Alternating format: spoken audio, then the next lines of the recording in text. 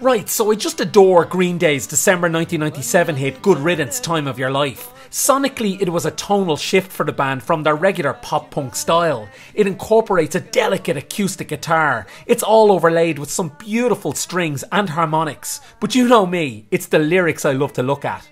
Now, at a high level, Billie Jo Armstrong says he wrote the song for an ex-girlfriend who had moved away, but I really want to get inside his head a bit more here. I love how the song is called Good Riddance. The title itself is trying to mask the utter pain of losing a loved one who wants to move on. You know, the rejection of it all. The agony is masked behind a veil of anger. Good riddance is him saying, fine, go then, beat it, you're not worth it.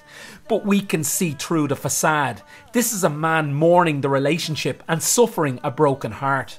Those opening lyrics are just haunting. Another turning point, a fork stuck in the road. Time grabs you by the wrist, directs you where to go.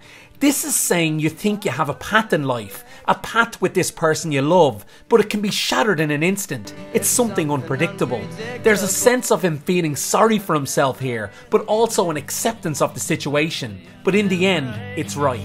The second verse is the epitome of what true love is all about. It's a declaration that it's better to have loved and lost than to have never loved at all. The memories with this person are etched into his brain, and despite his heartbreak, he'd do it all over again. For what it's worth all the while. There's a sense that he longs for her to remember him, remember what they once had, and in some way maybe this will bring her back. I hope you had the time of your life.